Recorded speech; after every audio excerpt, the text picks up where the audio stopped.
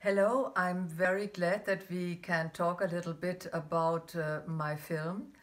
The idea was born when I saw many years ago in Paris a lot of dance performances, very avant-garde dance performances, where I watched dancers really transgressing with their bodies' limits, also very painful limits.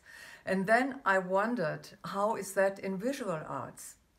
I started a long research. I had a good list of very interesting artists, and there was, of course, Marina Abramovic, who I discovered in the 90s in Munich, and I was very, very impressed by her presence. It was really great.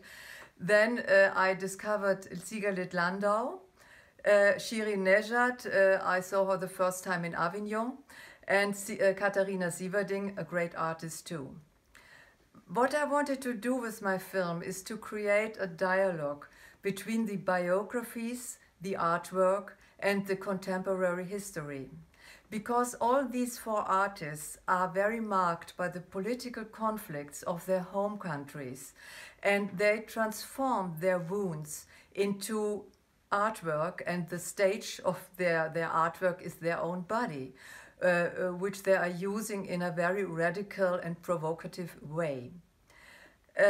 I remember very well when we have been shooting with Sigalit Landau in Israel, and I was very happy that we could accompany her during her research to create a new work. We have been with her, as you have seen, at the Dead Sea, and she was so open and she was so unsure which path to take.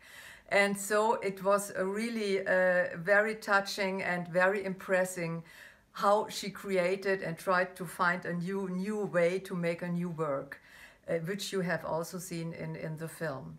This was one of a very, very deep and good moments of the shooting. So thank you very much, and I hope really you enjoyed.